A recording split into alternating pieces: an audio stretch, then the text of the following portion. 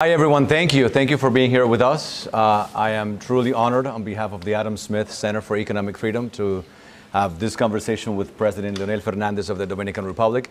We're going to have this as a conversation, but any great speaker deserves a great introduction. So Professor Eduardo Gamarra will do the honor of introducing President Fernández. Eduardo. Thank you very much. Welcome to all of you.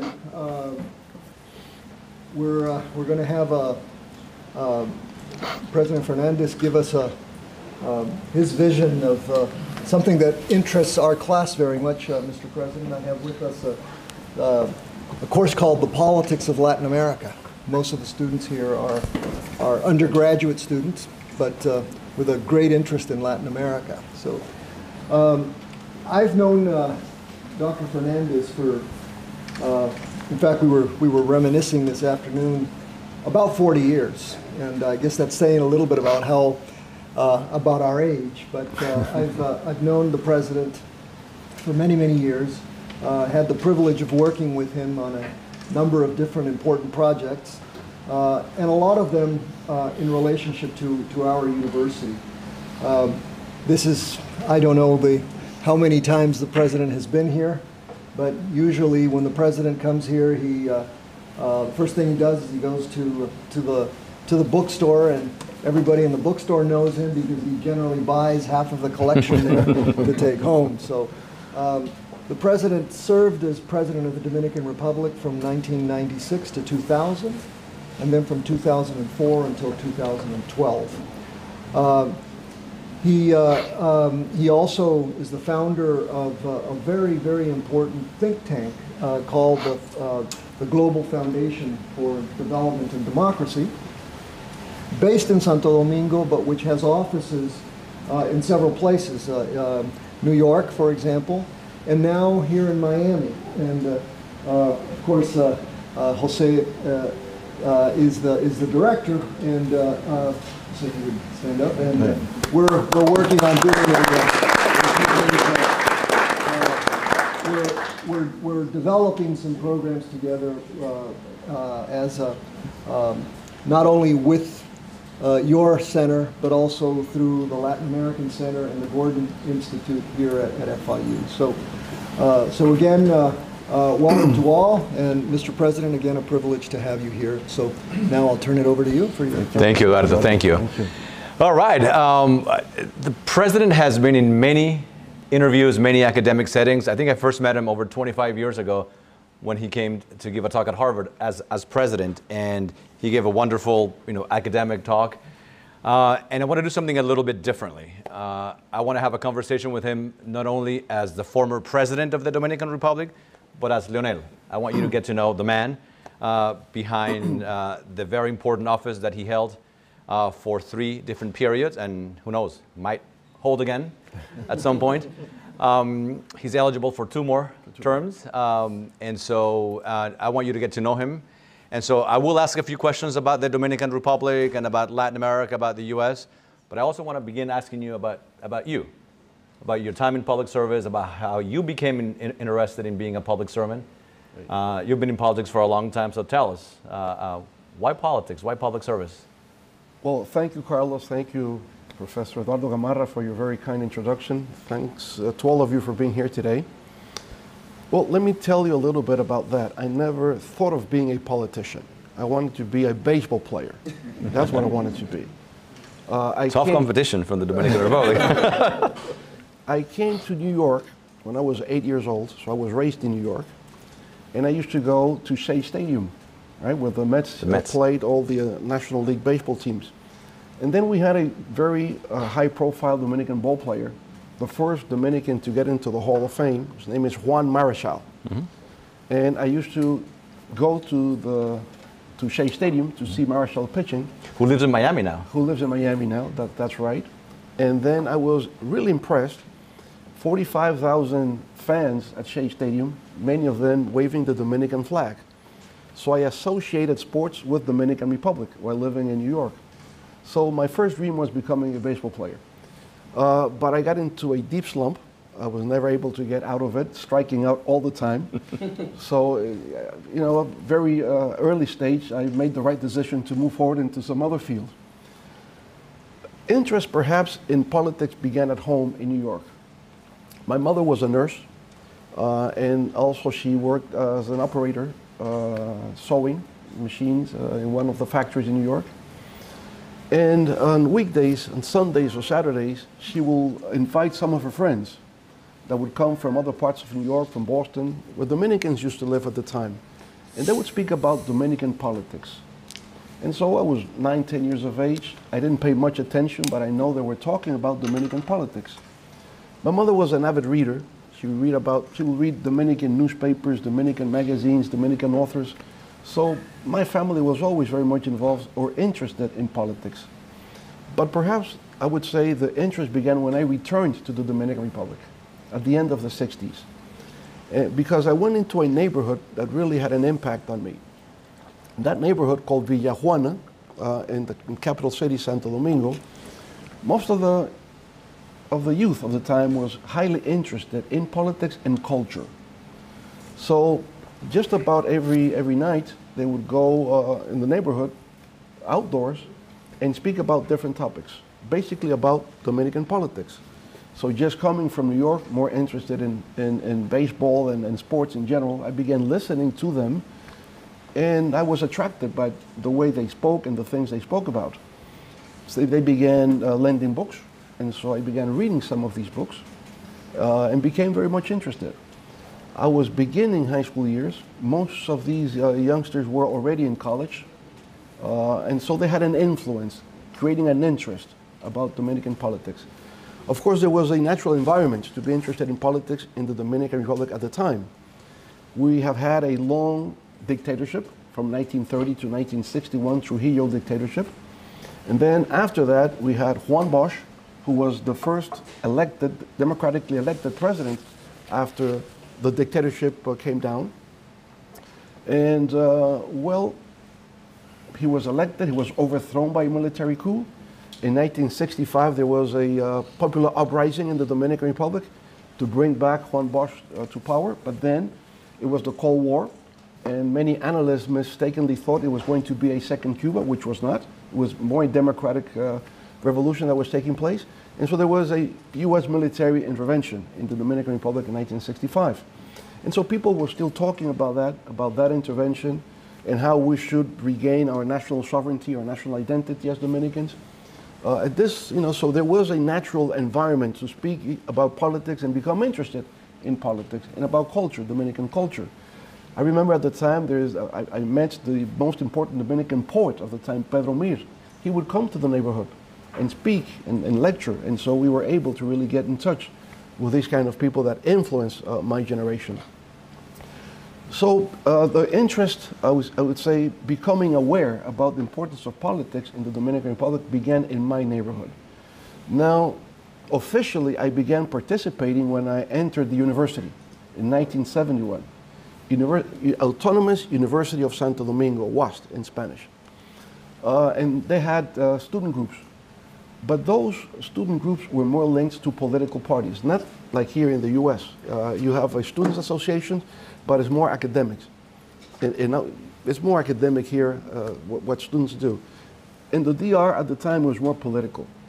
So I began participating in a movement called Frente Universitario Socialista Democrático FUST, a social democratic students front. But it was linked to a party, the Dominican Revolutionary Party. So we began participating there. Juan Bosch returned to the Dominican Republic beginning the 70s, and he began speaking daily on radio, half an hour every day. He would speak not like a politician, but more as a professor. So I began listening to him, reading his books, and that's how I got more involved into politics. At the beginning. You mentioned briefly baseball. What is it about the Dominican Republic that produces so many great baseball players, more than any other Latin American nation? Well, really, it's a miracle what we have had, no? The possibility of having Dominican ball players get into the major leagues in the 60s, they opened the door for the others. And now we have Major League Baseball academics operating in the Dominican Republic, about 24 of them. So just about every Major League Baseball team has an academic in the Dominican Republic. And some of our youngsters are signed as young as 16 years of age, 17 years of age. Or Sandy Alcantara won the Cy Young Award last year best picture in National League. And so yes, Dominican, we call it baseball lands. Dominican Republic is baseball lands, really. What role do you think government needs to play, a government like the Dominican government, in promoting things like the arts, sports, areas where in the US, for example, the government is not really involved? Well, in our case, government has to play a very active and dynamic role because the private sector is not as developed as it is in a developed country, so government really takes care of that. In sports, related to sports, we have a sports ministry. And my sports minister was Juan Marichal. So you see how things connect. I used to see him playing here in the States, and then when I was able to when I was elected, then I appointed him as the first minister of sports because of his prestige and because of his connections here in the U.S. And I would say Dominican Republic is not only good in baseball, we're good in volleyball, we're very good in boxing, we're very good in softball, in martial arts. Yeah, in football now. Well, we're beginning. We don't have a Pelé there yet, but eventually. Not yet. And so we say that Dominican Republic is not a world power. It is not a military power. It is not an economic powerhouse, but we are a sports powerhouse worldwide because we go to the Olympics. We get gold medals and silver medals. So it's a source of pride for the Dominican Republic to be so good in different sports. Another area where the Dominican Republic really has excelled is in stability.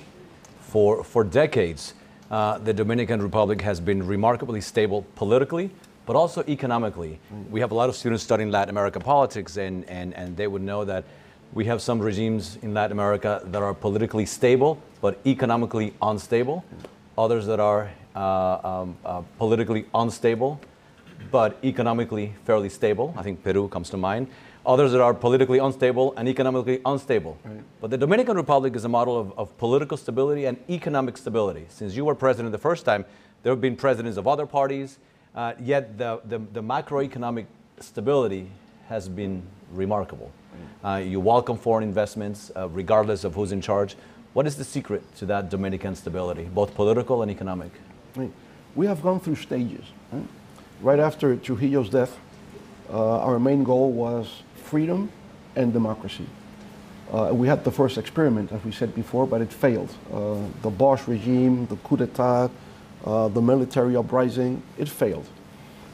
Then we had Balaguer, Joaquin Balaguer, who has become a legend in Dominican politics. He governed from 66 to 78. Into his 90s. Until his 90s and blind. Yeah, and blind. And blind. So we had a blind president in the Dominican Republic. But brilliant man, great scholar, magnificent public speaker, like no one else. He would quote on the Greeks and the Romans out of the top of his head. So a very, very highly educated, cultivated man. As any politician, history will judge finally, but my belief is that it's more positive than negative, what he did for the country. Those 12 years, there was economic growth. The economy was expanding, even though politically it was semi-authoritarian, I would say that. So modern democracy in the Dominican Republic begins in 1978. We had free and fair elections at the time. I think President Jimmy Carter, we spoke about this before, influenced the Dominican electoral outcome in 1978. When President Carter came to office, he promoted a policy of human rights and free and fair elections in Latin America, and I think that had an impact in our countries, alongside with other elements, other factors that were taking place outside the region. Remember that it was not only the Dominican Republic, but in the 60s and 70s, there were military coup d'etats everywhere, in Brazil, in Argentina, in Chile, everywhere. And politics was framed in terms of these are fascist governments, and we're struggling for a socialist transition. So it was either capitalism or socialism at the time.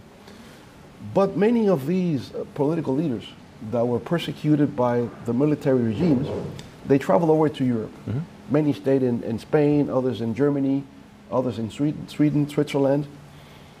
And at the time, I think three major events took place that influenced the Latin American leadership and the Dominican Republic political leadership as well. It was the death of Francisco Franco in Spain. This took place in 1876. And with the death of Francisco Franco, a democratic transition began to take place in Spain. Many Latin American leaders living in Spain at the time say, well, this makes sense. I think we can perhaps do the same thing in Latin America. So instead of fascism versus socialism, it became dictatorship versus democracy. The other was the fall of the military in Greece. And at the end also the fall of the family, the Salazar family in Portugal. Right? Another major element is when the socialist institution, el socialismo international socialism, in Europe was more Eurocentric. They opened the door, so traditional Latin American political parties would participate within the international socialists, and then you had leaders like François Mitterrand in France, Willy Brandt in Germany, and so they became interested in Latin American politics, and they influenced. So it was Carter, human rights policy, and free, fair elections. It was the European process of ending dictatorships and pivoting into democracies. Latin American political leaders were there, they were influenced, they came back, and then they had a new mindset about where the political struggle should move into. So the Dominican Republic was the first location, the first country in Latin America that made that transition, right, in 1978. And from there on, we've had free, fair elections for the last 40 plus years. So we have been able to understand, and I think there is a consensus among all political parties in the Dominican Republic, there's a consensus that you need to have stable democratic political system in order to have economic growth and have socio-economic development. And we can see the difference between Dominican Republic and our neighbor, Haiti. The problem with Haiti is that it doesn't have a democratic political stability system. It is undemocratic, it is unstable, and because of that, there's a lot of poverty, a lack of opportunities. And so we see that the solving current problems in Haiti needs to go by first stabilizing politically, creating democratic institutions. So if you have that, there will be confidence in investing in the country. Private, local investments, foreign direct investment in the country. And then we were also making a transition in terms of economic development. Dominican Republic, as just about every country in Latin America, were export-led countries. In our case, sugar, coffee, tobacco, etc. In the 70s and 80s, then there was a transformation more into a service-oriented economy. So we began promoting tourism, free trade zones, and free trade zones is manufacturing, but more export-led. So in those corporations, you would manufacture apparels, footwear, plastics, medical equipment, etc., and basically export it into the U.S. market on a duty-free basis. Originally, in the 70s and 80s, there was a program called the Caribbean Basin Initiative, CBI. And with CBI, we would export into the U.S. market textiles, apparel, and these other products I was speaking about. They would enter the U.S. market on a duty-free basis, unilaterally. So we didn't have to open our economy to import goods and services from the U.S. Now, in the 90s, at the end of the Cold War, the whole program was changed, and now it's bilateral. So we are part of what is called DR-CAFTA, Dominican Republic, Central American Free Trade Agreement, and because of that, we continue to export into the U.S. market, and now we also import from the U.S. market. Many products also duty-free. So this is how it plays out. So we have tourism and free trade zones and growth within the financial sector, commerce, and this has enabled the creation of an expanding middle class in the Dominican Republic. Another major factor is Dominicans abroad, especially here in the States. We have nearly 2 million Dominicans in the United States. We are 11 Dominicans back home, 2 million more abroad. And it's interesting because in the last census, what we see is that those 2 million, 1.1 million were born in the States, and only now 900,000 migrated to the United States. So what we see as a trend is that looking into the future, we'll have more many children born of Dominican parents living in the States. This has also made a great contribution to the country because they send remittances, they send financial resources to the families and to the ties back home. Last year was record, $10 billion were sent by Dominicans living here to Dominicans at home. So it's tourism, it's free trade zones, it is remittances, and traveling, and all this has made a tremendous transformation into the Dominican Republic. You mentioned the military dictatorships. For a couple of decades, you had a bunch of military dictatorships in Latin America. Then beginning in the 80s, we see that democracy began to arrive in many of these areas that had dictatorships. And we saw a new wave of democracies emerge all over Latin America. And so there was a lot of promise for democracy. People believed that democracy was the solution to Latin America. Now what we're seeing is that there's a bunch of regimes throughout Latin America that were elected initially democratically, Cuba, the clear exception, but others that were initially democratically elected regimes that have gone the authoritarian route and that have tried to remain in power repeatedly, whether you call them populist or different type of regime, most of them on the left. Do you think democracy has lost its luster? Are we seeing a return? Maybe not to authoritarianism the old-fashioned way through dictatorships, but a new type of authoritarianism emerging in Latin America? In a way, yes. Even though I think democracy still prevails in general terms, I would say those with authoritarian inclinations are the exception. Just about the rest of the countries are more democratically centered. The rule of law, constitutionalism, I think that prevails still today. Now, the thing is, who comes into power nowadays depends on global trends, global economic trends, and the influence they're having in the electoral political cycle in Latin America. This is something relatively new. We've always known that there is a correlation between economics and politics. If the economy is doing well, and the government tends to be reelected. If there is a downfall in the economy, most likely the opposition will come into power. But that used to be on the local terms. Now it's globally. Global economic trends define political electoral cycles in Latin America. So when the democratic left, I should call it, is not the armed left. It's not a revolution. They came elected by the people, no? This democratic left or center left in Latin America came into office due to the recession that began to take place in 2001. That's what explains that Lula won the elections in 2002 and all the others, because there was an economic situation that was having a negative impact. There was rising prices in foods specifically, unemployment, a lot of marginalized people in the urban areas. So that enabled democratic left parties to come into power. Now they were lucky enough that once in office, China began growing at 12% average annually, something extraordinary. And China began demanding natural resources that we have in the region, oil, natural gas, copper, soybeans, etc. So China was buying all of these products.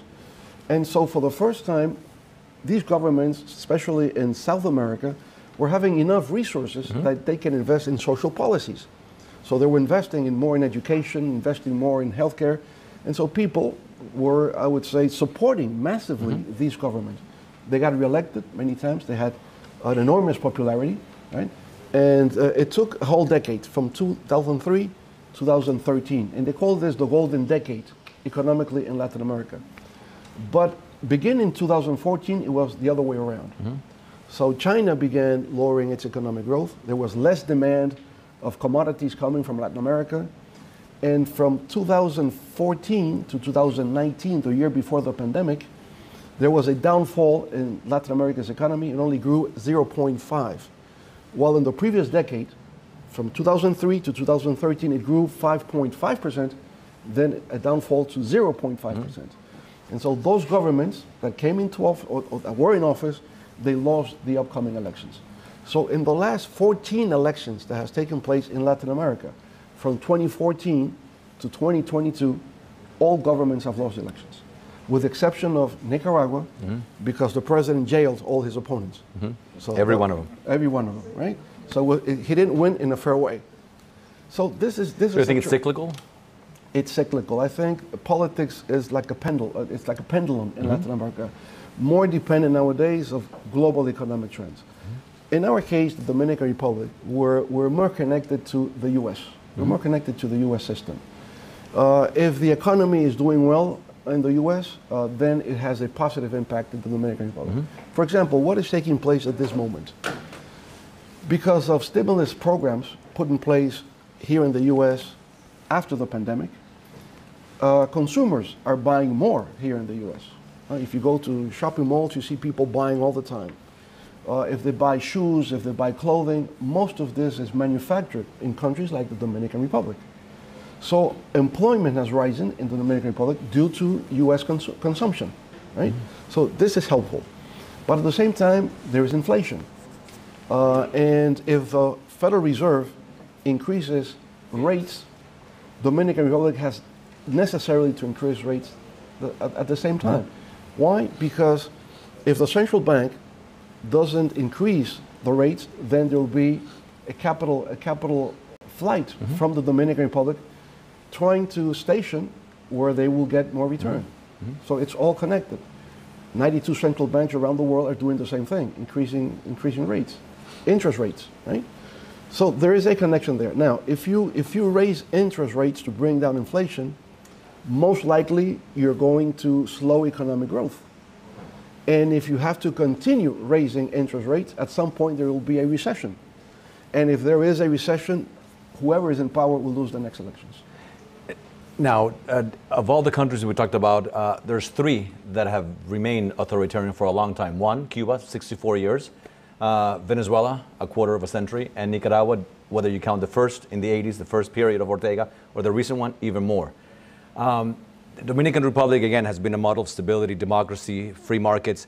Is there a role for the Dominican Republic to play in perhaps bringing these countries on the democratic side? Well, and if so, what should that be? I think we began playing that role during my administration when there was a crisis between Venezuela, Colombia, and Ecuador. Colombian troops entered Ecuadorian soil, persecuting members of the militia groups, members of the guerrilla groups. Colombian guerrilla groups supposedly operating from Ecuador. So we had a meeting by what is called then the Summit of Rio de Janeiro in the Dominican Republic, and there was a quarrel between these three countries. Even they were going to file a lawsuit in The Hague, no, for violation of human rights and whatever.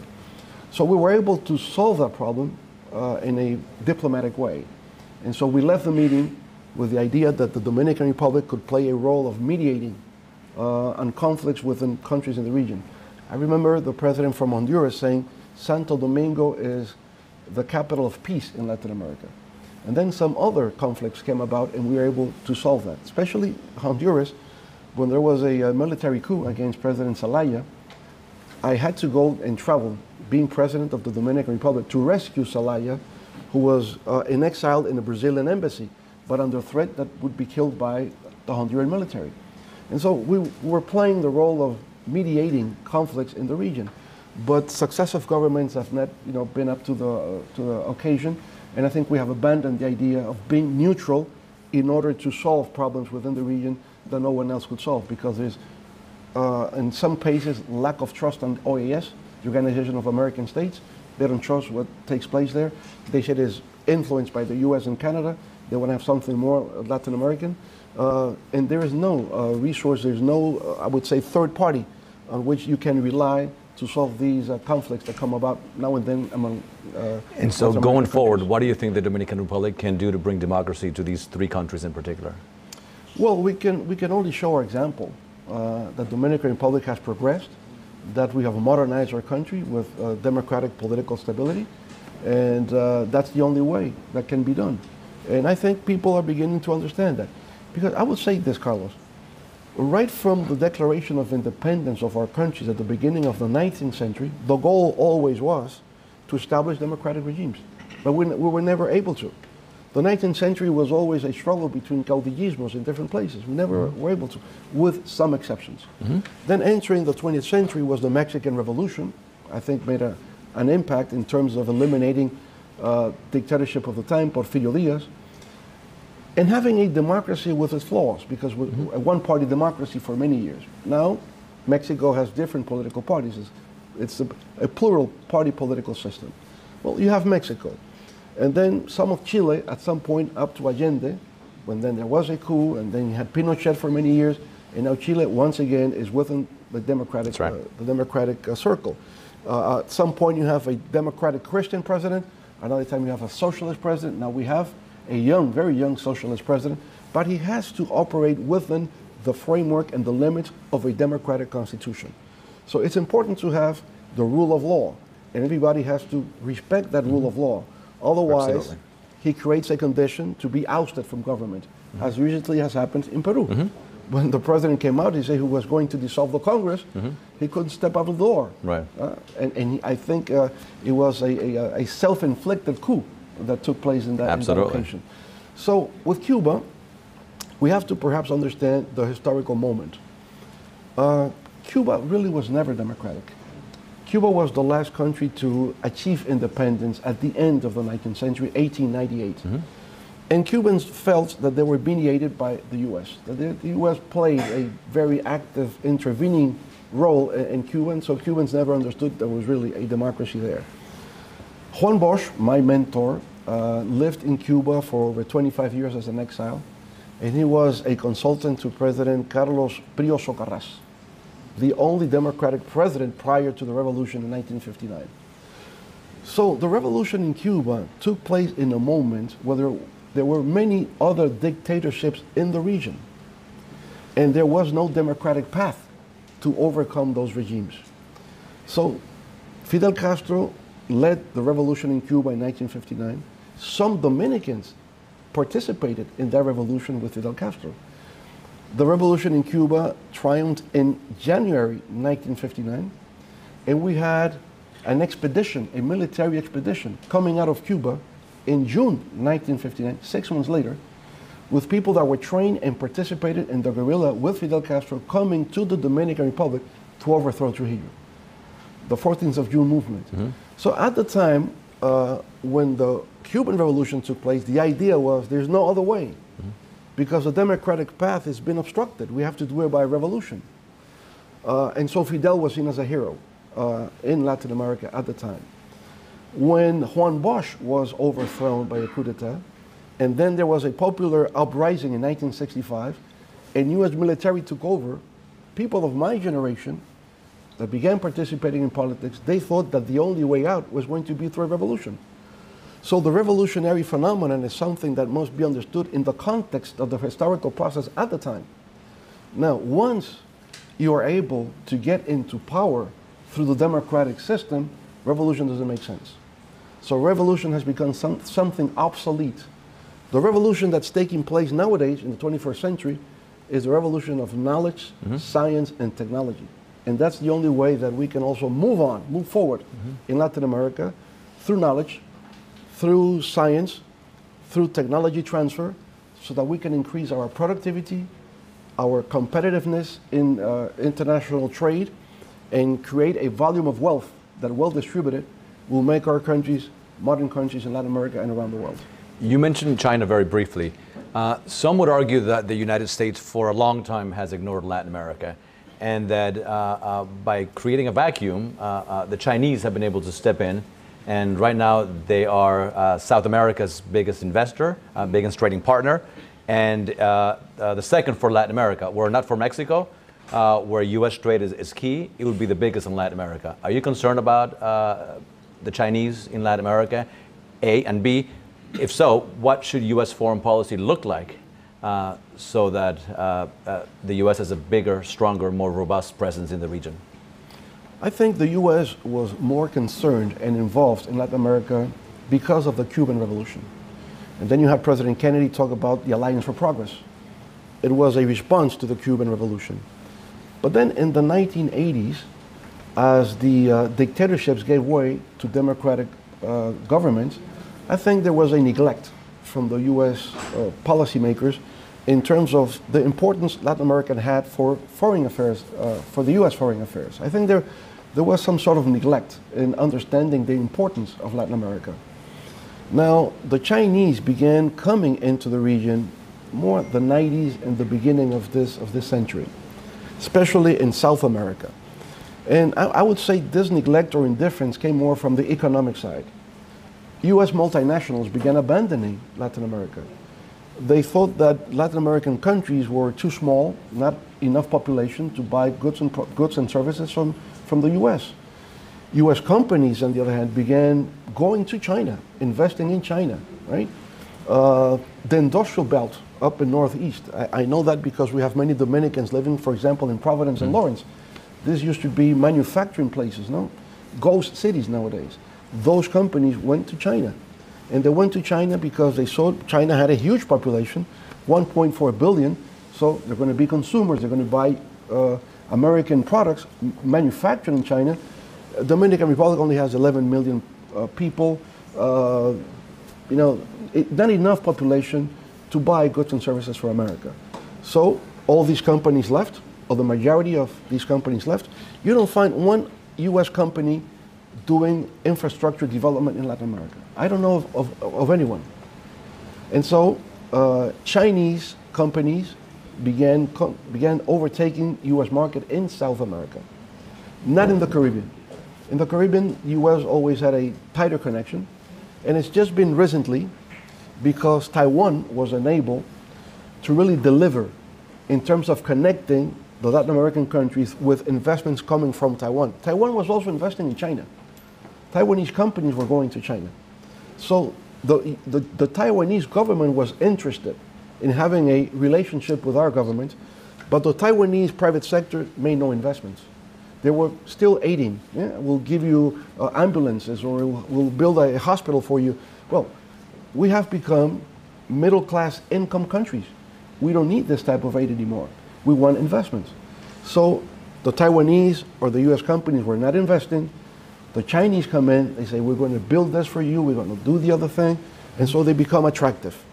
I think the US has reacted lately, I would say, to the penetration of China in this part of the world, but still early enough. Still, I think the US has a geopolitical interest in increasing its support in this part of the region, because we all see that the rivalry in the 21st century is between US and China. And we are in, I would say, in the geopolitical sphere of US interests. And so the US cannot ignore this part of the world anymore, because you can install naval bases, you can have terrorist groups operating, for example, in this part of the world. And I would say, for example, Haiti. I think the US is not paying enough attention to Haiti. Haiti is very close to US soil. You can have terrorist groups operating there. You can have all kinds of things that would damage US homeland interests. So you have to pay attention to these things. You know?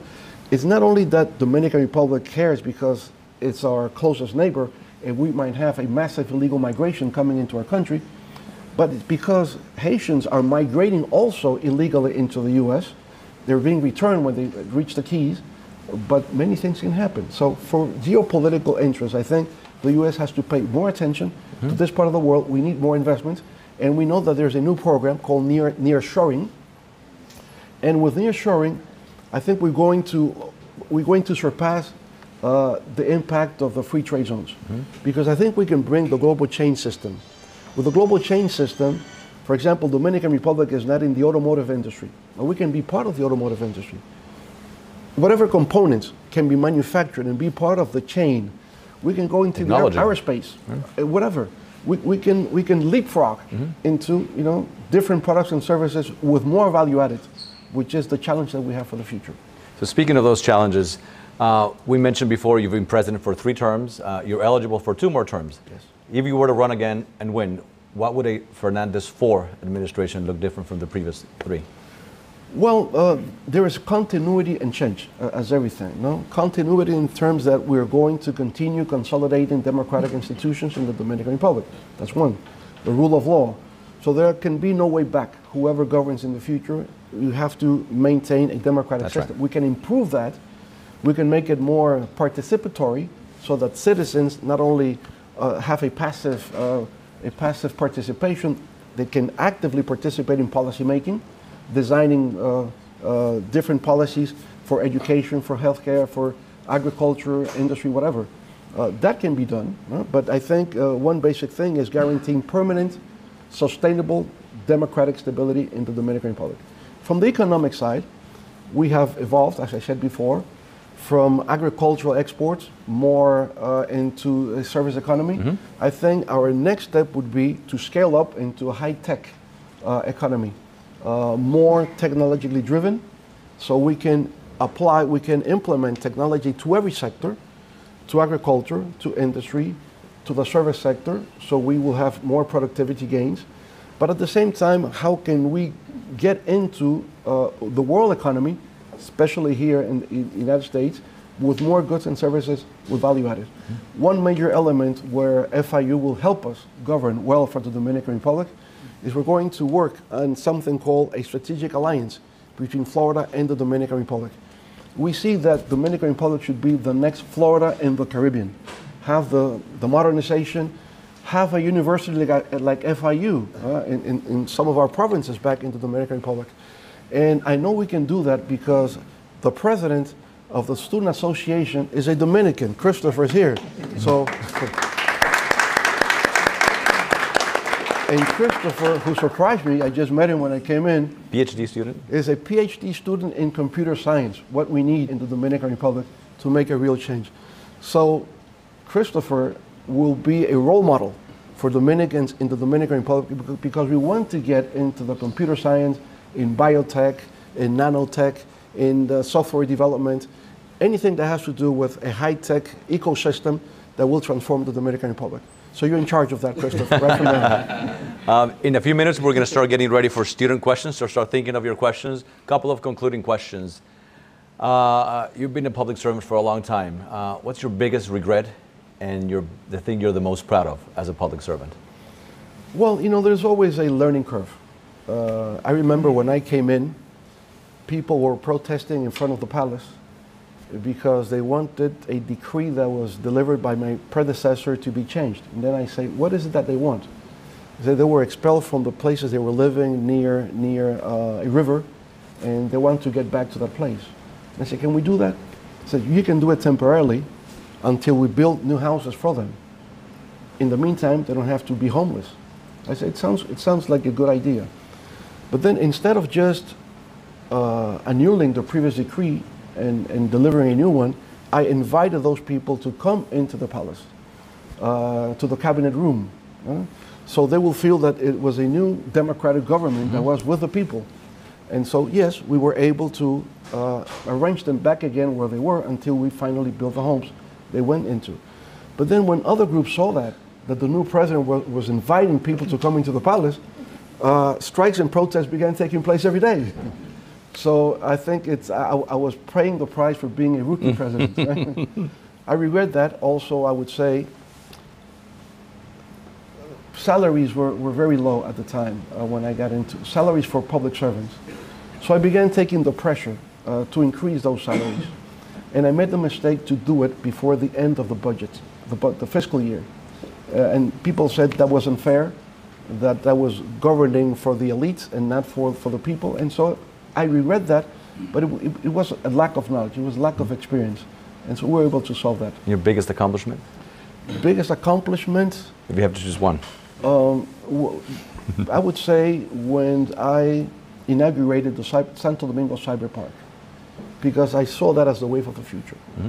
That dream has not been fully fulfilled, but I think with the Technological Institute of the Americas and the Cyber Park is converting that into a technological corridor of the Americas that we will do in our partnership with the state of Florida. The metro. Ah, the metro. Yes. Well, thank you for remembering that. Yes. When we built the metro system, is a subway system in the Dominican Republic. Nobody thought we could do it. They said this is something for developed countries, not for countries like the Dominican Republic. And we did it with Dominican engineers. They built the subway. When we inaugurated the subway, the metro, it was a day of pride for the Dominican Republic. We saw the flags everywhere. And even in New York, people in their apartments were hanging the Dominican flag. and sense of pride that we were able to build a subway system in the country. Thank you for remembering that to me. At the center, we're developing a leadership program to study leadership in collaboration with the College of Business, and we have a scholar of leadership here. In your opinion, briefly, what makes a great leader? Thinking about the people.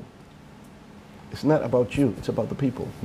So if you have that always focused, that you're working to improve the life of your fellow citizens, and it's a great personal sacrifice, then you might become a good leader. You have to listen. You learn by listening. You have to understand the particular things that really interest people. You have to be a people's man in order to become a leader. So we began talking about you as a public servant, and I want to conclude with a question that I ask every leader that comes into the center. We have a lot of young students here, tons. And I'm sure many of them want to be public servants one day. But they read the news, they look at what's going on around them, and all they see is the negativity surrounding public service, politicians, the corruption, the scandals. What do you tell them to become, why should they be public servants? What words of advice would you give them if they really want to be public servants, but they're turned off by what they read or see on television? Well, you know, I would say being a politician, especially in Latin America nowadays, is always serious business, and is perhaps even dangerous because your reputation is always on the line. But there is also a sense of honor serving your country, right? And if you get that honor bestowed upon you, and you can really make a contribution and be able to transform the country, I mean, there's no more honor than that you can get. On a personal level, if you're someone who is seeking knowledge and experience, there's no other place that you can gain more knowledge than being a public servant. Because politics has to do with everything. If you become a medical doctor, you only know about medicine, and you only know about your area of expertise. If you become a lawyer, you stick with civil law, or you're a trial lawyer, but you don't know much more about that. But in politics, you know about everything. You know about healthcare, you learn about education, you learn about agriculture, you learn about just about, so your interest for life opens up for you. It enlightens you to really, you understand the world better, you understand human nature better. So nothing is more transformative than becoming a public servant on the personal level. So if you're looking back and looking at young Leonel, the high school student, and you have a choice of being a baseball player, Hall of Famer, or president, you would have chosen the same? I would have preferred being a baseball player. I'm still stuck to it. I'm still stuck to it. All right. So let's open it up for questions. I'll ask if we can have the students go first. So, yes, right here. Yes. Okay. So, hello, everyone. Say your name and where you're from. I'm Zolo Batista, born and raised in the Dominican Republic. Moved here almost 3 years ago to pursue my bachelor's here in finance and economics. Mr. President, a pleasure to have you. Basically, I just wanted to ask you, because I had the chance to be an intern in the Ministry of Finance this last summer, and I will be heading to JP Morgan as soon as I graduate to be in the investment banking division. And we're low-key heading into a recession, so I just wanted to know what measures and actions would you want to take if and when you get elected and you basically become president for the stability of the banking system, especially in the Latin America industry. So for the next questions, we're going to have a microphone only for the benefit of people watching online. Right. Well, let me tell you, we have a very financial stable system in the Dominican Republic, as you well know. The last banking failures took place 2003, and ever since, many measures were taken and implemented to have a trustworthy and stable financial system. Now, you never know. Look what's happening here now. There recent failure by 2 banks, and there's a lot of concern that it might spread and affect other banks here in the States or even in Europe. So we hope it doesn't happen, because it's always a catastrophe when you have these financial fall downs.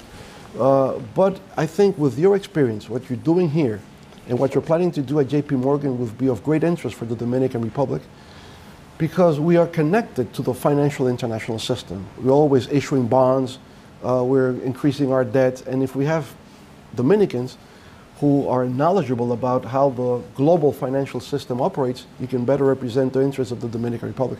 So I congratulate you. So we have in computer science and now in finance, I think the Dominican Republic is heading for a very prosperous 21st century. Okay. Christopher? Yes. Okay. Go here. The microphone right behind you. Hello, my name is Ishmael, and I was born in the Dominican Republic. My major is political science, indeed. My question is, in 1995 and 1996, when you were working with President Balaguer and former President Bush, how did it come for you to be the candidate for the 1996 election? How that happened? And also, the next question will be, in 2018, when the Dominican Republic withdrew the recognition of Taiwan, the Republic of China, for the People's Republic of China, you were already an influential figure within the government. How did you react? What was your opinion on that decision? Okay. Great questions. Before I answer the question, I would like to acknowledge the presence of two senators from the Dominican Republic that are with us at the audience. Dos senadores de República Dominicana. Diony Sánchez, who is the speaker, and Franklin Rodriguez. They happen to be also members of our party, La Fuerza del Pueblo. Right? Going to your question, I've never held any public office. I was never a councilman nor a representative or senator as they are. I just came up to the ranks, no? In 1993, I was elected vice presidential candidate with Juan Bosch. And since he was already ailing a little bit, he was suffering from Alzheimer, he wasn't able to really campaign. So I campaigned for him in places that he couldn't go anymore. And so I learned, listening to the people, I learned about what I said before, the very peculiar things that interest people. So if I went, for example, to San Francisco de Macorís, that you know well, what is their interest? Rice production. So people would explain to me about rice, and I would learn a lot about rice production. If I go to the border with Haiti, Montecristi, people export bananas. So they will explain to me what they would be expecting from a new government about banana exports. So you would learn about banana exports just listening to the people there. And that's how it happened. So we had a crisis. The only real crisis, no, we had one in 1992, an electoral crisis, again in 1994. And the next period was lowered to 2 years. So instead of being from 1994 to 1998, it came 94 and 96. And that's how I came in as a candidate in 1996. But it was because I was a vice presidential candidate the year before. My relationship was really with Juan Bosch. He was my professor, I would say. No? In the Dominican Republic, one learns more informally than formally. Here you have the chance to come to a university and you learn the formal way. We learn by doing. We learn in practice. We learn in real life. And I would say being in politics taught me a lot. For example, I became a journalist, but because the party, our political party, had a newspaper.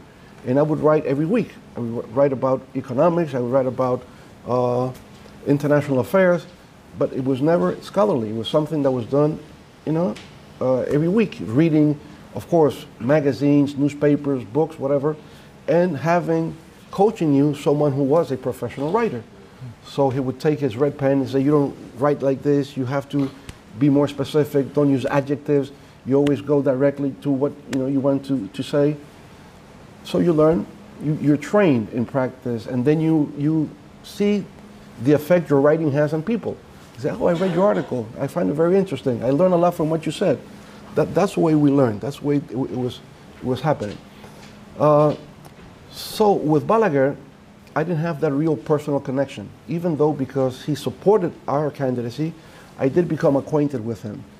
And my impression of him, as I said before, even though he has a long history that came within the Trujillo regime, and my generation objected him because of that, they always thought, why a man of such brilliance and of such personal qualities was not in exile against Trujillo and stayed in the country supporting a dictatorship. But I think he has been a positive force. At the end, I think history will judge him as a positive force for change in the Dominican Republic. So that's the way it happened. I never thought I would be a presidential candidate. I never aspired to that. I was participating in politics because I could not be indifferent with what was taking place in the country. But by participating, you become noticeable.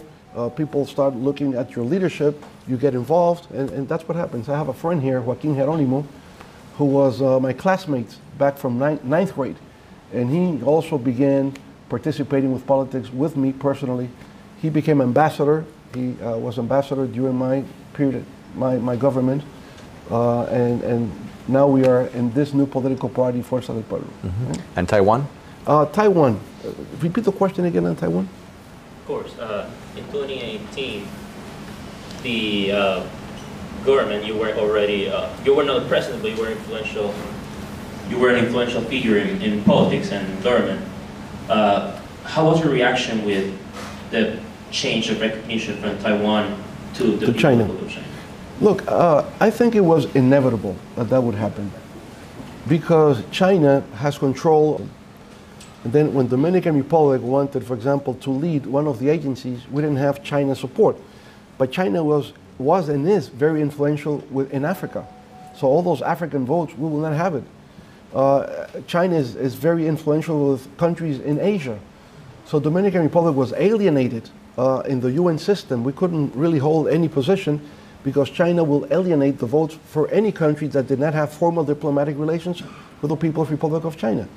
So Taiwan's influence was waning and China's influence was continuously moving up. So it was inevitable that at some point we needed to have formal diplomatic relations with the second most important and powerful country in the world. That's right. Yeah. You can start it. I could project. Yeah, start it. Project.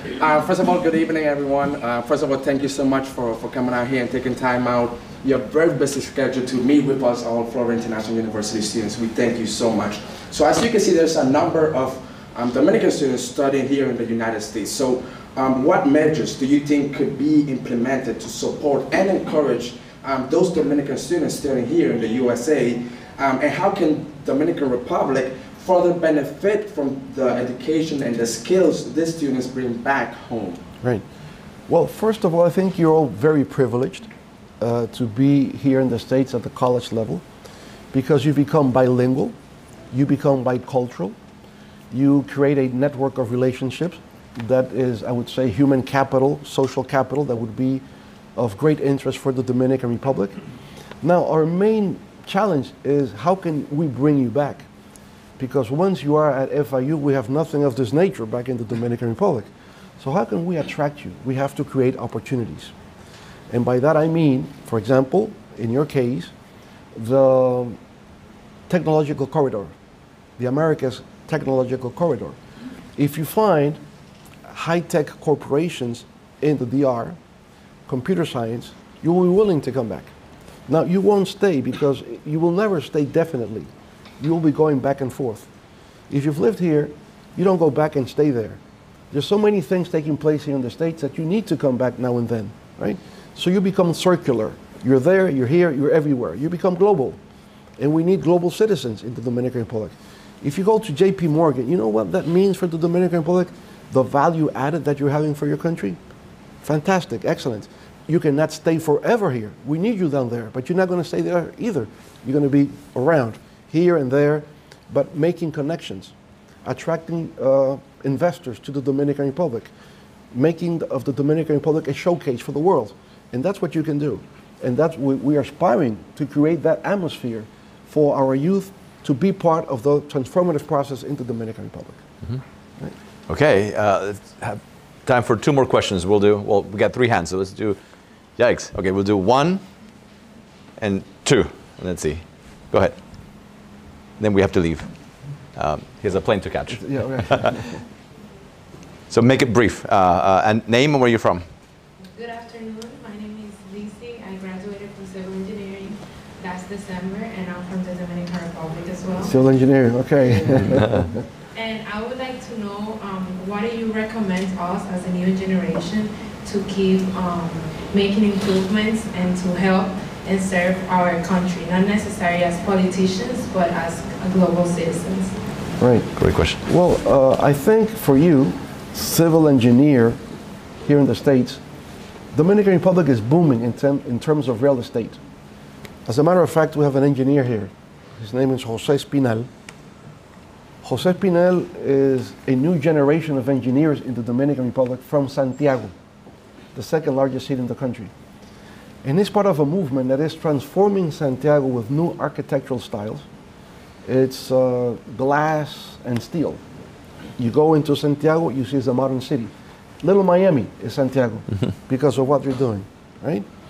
So in your case, I would say stay in touch with colleagues from the Dominican Republic, civil engineers, what they're doing down there.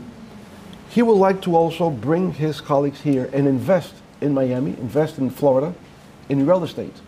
Because if we're talking about integrating Dominican Republic into Florida, integration means many things.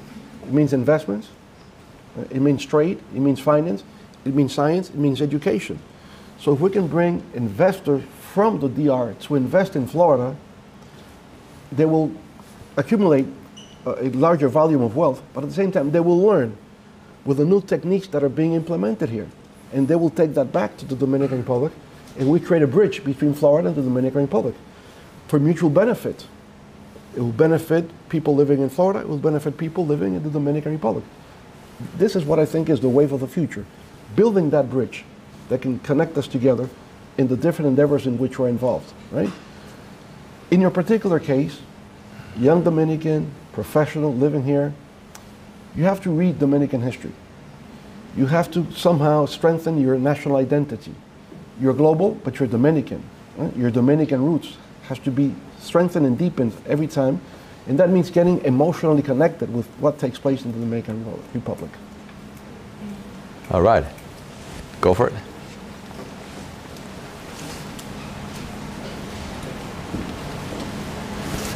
Good afternoon, Señor Presidente. My name is Leonel Picardo, and I study international relations here at FIU. My family's originally from Venezuela. On the topic of building bridges, my question is the Dominican Republic making the same calculation that they don't want to be stuck in sort of the competition between economically and politically between China and the US, and want to keep fostering those regional relationships between, for example, Mercosur and the Dominican Republic, or the Dominican Republic and the EU, especially in light of, for example, Mercosur is about to, or they already signed a trade agreement with the EU, which they've been working on for, I think, decades now. So do you see yourself fostering those more regional relationships and alternative bridges? Well, you have to have I would say, strategy for your country. And any country would try to diversify its international relations. So you'll have a presence everywhere, in Europe, in Latin America, in the US, in Asia, everywhere. Now, our main partner is the US for logical reasons. First of all, we have 2 million Dominicans living here already. Look at you, you're Dominican Americans, right? You have American culture, you have the English language, so you are naturally, it comes out naturally because of demographics. Dominicans living in the States, 300,000 already in Florida. 300,000 Dominicans in Florida already. I mean, if you don't take care enough, there will be a legal massive overtaken by the Dominican Republic here in Florida, right? Peaceful overtake.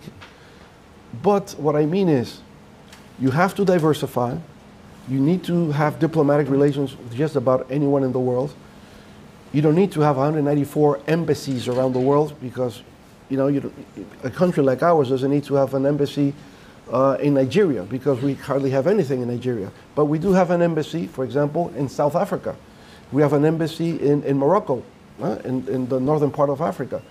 Of course, an embassy in Spain, in France, in the UK, all these countries, we have an embassy. We diversify, but our main partner is the US for demographics and for geographical proximity. We're 1 hour, 45 minutes away from Florida. We're right there. You can see Dominican presence at the Marlins ballpark on Saturday. It was Dominican Republic there. Dominican flag was there. I mean, we feel in Florida like it's an extension of the Dominican Republic. So diversify, but you have partners. US is our main partner. Haiti is our main challenge. 1 island, 2 countries. One has progressed. The other is in decline. So it's also very important for international relations. So Florida has the third largest Dominican community The third. in the United States. It's New York, New Jersey, and Florida. Yeah. All right, we have time for one concluding question. One of you two, you choose. There we go. Thank you. Hi, I'm an electrical engineering student here in FIU. I'm Dominican. I was born here, but I grew up a lot in DR. And so a question that I often think about is power issues in the Dominican Republic, you know? Like when I'm in La Capital or when I'm in San Francisco, because I'm from El Nostro, there's never really stable power, you know? Is that something that the government can take care of? Is that something that the government tries to take care of? Is it something that can be taken care of? And as an electrical engineer, is there something that I can do maybe in the future? Right, excellent. So a Dominican electrical engineering, cero apagones. Campaign slogan, huh? Campaign slogan, cero apagones. We have to deliver them. There we go. Yes, I would say this. We have made a lot of improvements in terms of electric power in the Dominican Republic, even though some people do not appreciate it because we still have blackouts. But we have increased our generating power enormously. Transmission lines. Our problem has to do with distribution. And distribution creates more a social problem. We have many people that are incapable of paying the bills. When you're out of the capital city or the urban areas, people live in the countryside, they don't have the means to pay the electric bills. And so that creates an economic problem for the country. So we say we have financial blackouts more than electrical blackouts nowadays. We're moving more into renewables, more solar, more wind, and more hydraulic in order to lower the price of electric generation and create a situation where there will be no more blackouts in the DR. But also blackouts occur because the economy is growing, new buildings are being constructed, there's new demand, and so our capacity to generate goes behind the need for new demand, satisfy the new demand. So if the country is modernizing, the country is improving, moving forward, you need to generate more electricity than we had before. And that generates the need for higher and bigger investments. And, but the technical electrical knowledge will be tremendously of great importance in the DR, so we expect you also to be there. Right? Congratulations for your degree in engineering electricity, right? And here's a case, born in the US of Dominican parents. And now we have more Dominicans that were born here than those that came by migration. So you're a case that can prove the point. Mr. President, thank you so much. This has been a tremendous treat. Thank you so much.